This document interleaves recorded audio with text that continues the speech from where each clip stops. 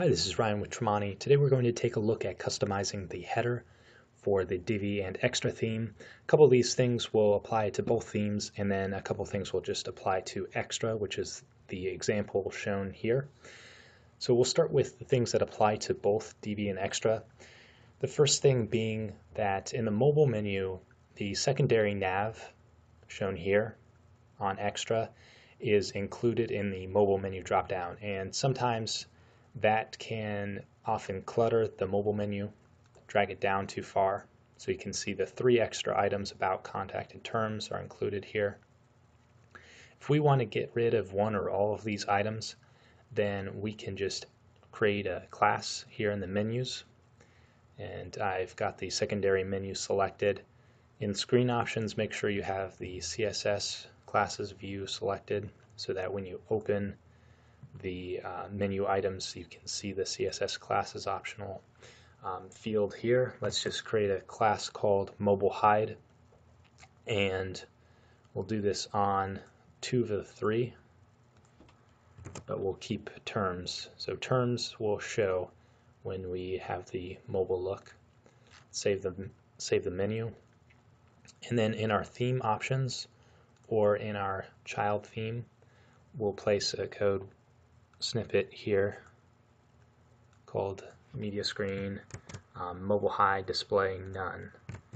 And next thing I'd like to do is change the logo once the fixed nav comes into play.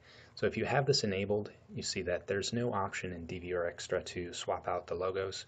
When we scroll, it just shrinks.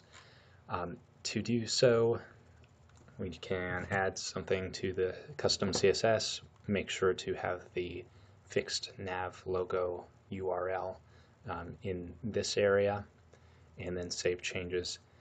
Now, this is important to note that this works for Chrome and Safari, but not Firefox or Edge.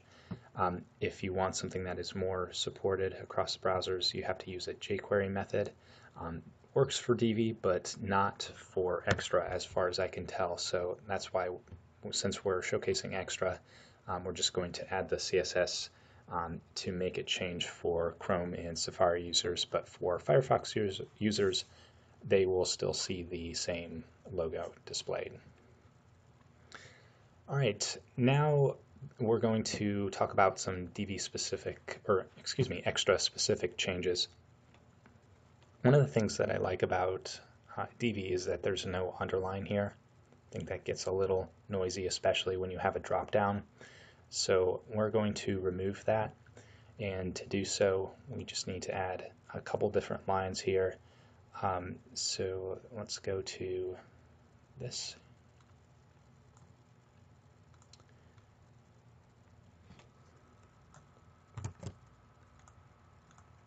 And add it below what we've already added. So these 2 lines dictate the change for both the primary menu and the fixed nav.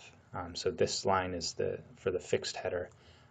If you have not enabled the fixed nav, you don't need this, but if you have and would like that underline to be hidden for fixed nav as well as the primary menu, then you need to have both things. All right, refresh, and you can see that line's gone. It's a lot cleaner. Okay, the last thing for Extra is to change this so that it's a little bit more in line with our theme.